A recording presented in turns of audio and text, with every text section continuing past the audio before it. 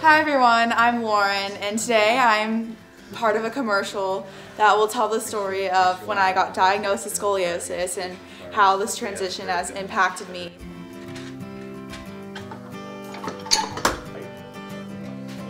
So right now, all the production's going and it's a little crazy. Never had anything like this before. There's a lot of lights.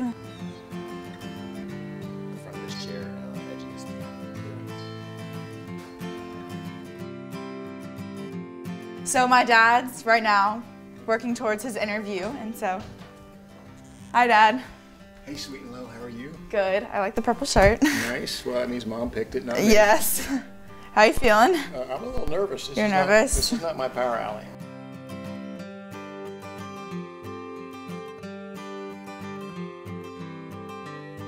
As we started to learn more about scoliosis, we came to the realization that this was clearly going to be one of life's trials for Lauren, and if it is for Lauren, it's going to be a life trial for the entire family.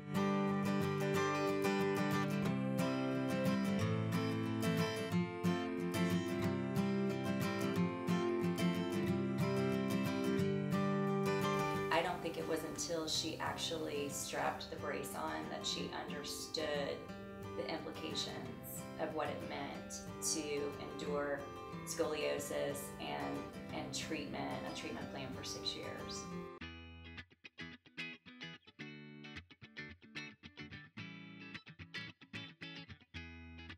So you no longer have to wear a brace or anything? Nope, nothing. So completely back to normal. Is that kind of slowed you down and you couldn't be as active?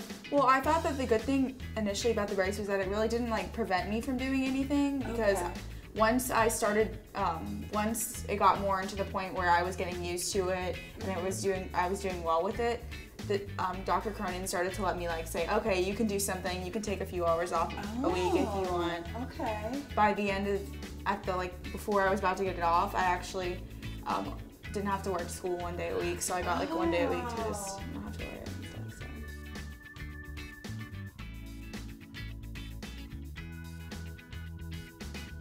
This is my brace that I wore for the last year before I got it off. And it's set up so try to provide as much comfort as possible.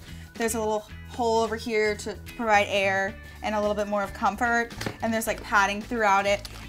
And in a couple of weeks, I believe, I'm going to go blow it up. One of my dad's friends has an explosive device. And I'm really excited because I feel like it kind of symbolizes a new start, just kind of getting rid of that, of my past and my brace. And it's really exciting to not have to wear it anymore.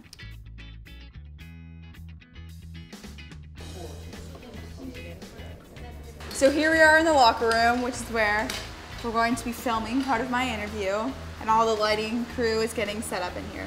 When I was 8 years old, I just went for a routine checkup to the pediatrician, and she noticed when she was checking my spine that there was a curvature. So if you're diagnosed with scoliosis, having a brace is not the end of the world.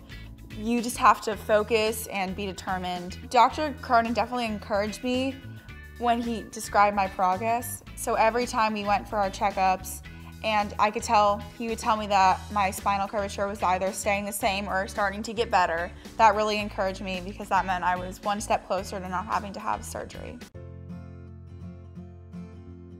Lauren is a great example of why we tell kids that this is the right thing to do, and if you follow the path that we put you on, then you're probably going to avoid needing to have a surgery done.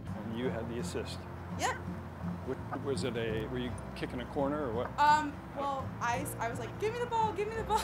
And in fact, when kids come in that want to talk to someone else who's been through this, she's one of the main kids that I refer to because she did so well with it and she had to wear it for such a long period of time. So not infrequently, girls who are diagnosed with scoliosis the parent will say, hey, is there somebody else that she can talk to about what this experience is like? She's one of the leading examples of how to do it and do it well and still live a life despite that. I learned that I can do anything if I put my mind to it. I just have to have faith in the situation that it will work out, because it did work out for me and I'm really thankful for that. So it gave me some confidence in my ability and my perseverance.